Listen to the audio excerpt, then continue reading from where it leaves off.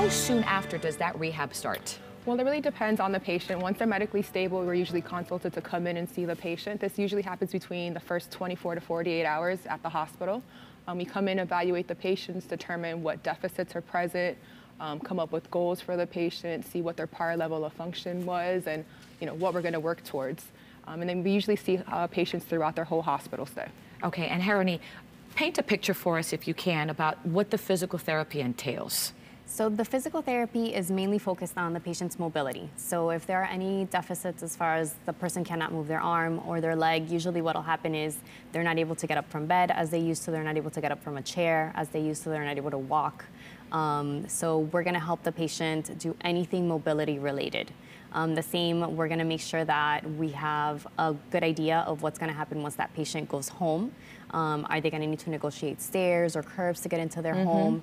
And also what kind of help will be available. So do we have to train a family member to help that person to be able to do those things? And in that video that we saw with Dr.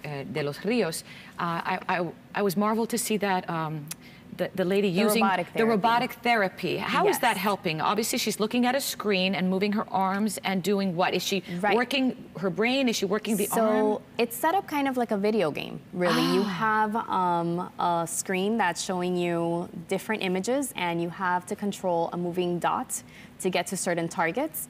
And she's strapped onto the machine so that whatever movement she is able to do on her own with her arms, she'll be able to do, but if she needs help, the robot will kind of compensate for whatever's lacking. And how long does rehab normally last, Gabriela? I know for everybody it's different. It is. It depends, like I said, on your deficits. There are patients that come in and they have minor deficits, so they're able to return home and seek outpatient therapy or home health therapy. There's patients that are really critical.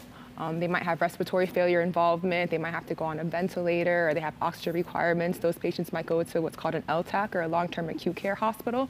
It's kind of an extension of being in the hospital. And then patients that have multiple deficits and still have difficulty with mobility might go to an inpatient rehab facility or a skilled nursing facility.